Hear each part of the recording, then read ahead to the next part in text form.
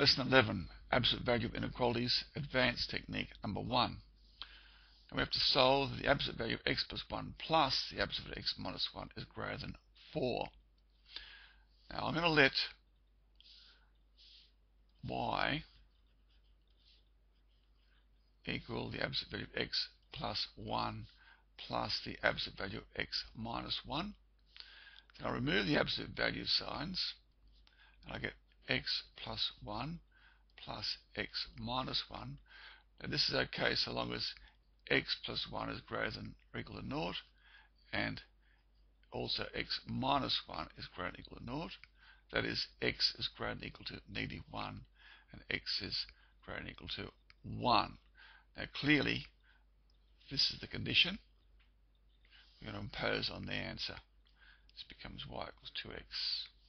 I might just draw a little graph over here, seeing what's going on. So what we got now, at 1, when x equals 1, y equals 2, so that's 2 up there, we have this graph coming in like that.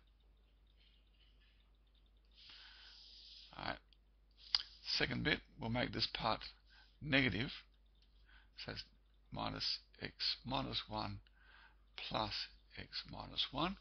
Conditions are that x plus 1 is less than 0, that's equal to 0, less than 0, sorry, and scrub that out.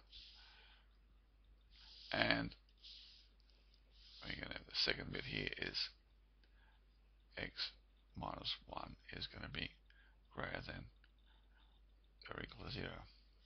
That is, x is less than -1 and x is greater than 1.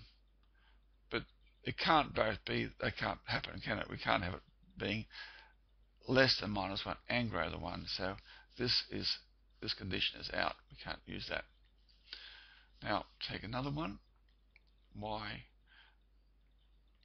is equal to x plus 1 plus or minus x plus 1. And that's the case when x plus 1 is greater than 0, greater than or equal to 0, and x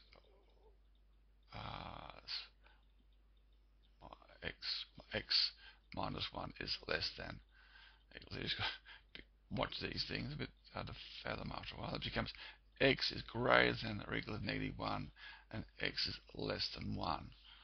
That's okay, so because they're in between those two. And we have that, we get 2. Alright, so between 1 and minus 1, y equals 2. That's correct, over here. It's going to go like that. Right, and finally, I'll just rub some of this stuff off here. See what's going on. Bit of room. Okay, we have the condition that two negatives, y equals minus x minus 1. Then we have plus minus x plus 1. That's minus 2x. And that's when x plus 1 is less than or equal to 0 and x minus 1 is less than or equal to 0. That is x less than -1 or x is less than 1. Now clearly this one will dominate, and we're going to have y equals minus 2x, and that will look like this up here. Now we then draw y equals 4. Y equals 4, which would be sitting up here somewhere. And we're going to find those points of intersection. So we're going to put it into y equals 2x. When y equals 2x, okay, we put y equals 4 in here. So 4 equals 2x, x equals 2. And on the other side over here, y equals minus 2x, x will be equal to minus 2 down there. And we're saying this is always got to be bigger than 4, and that'll occur here and over here. And so the final solution is that x is got to be greater than 2, or x has got to be less than minus 2 is our final solution. Now this particular type is used in the more advanced courses. In the New South Wales course, this would be an extension 2 type.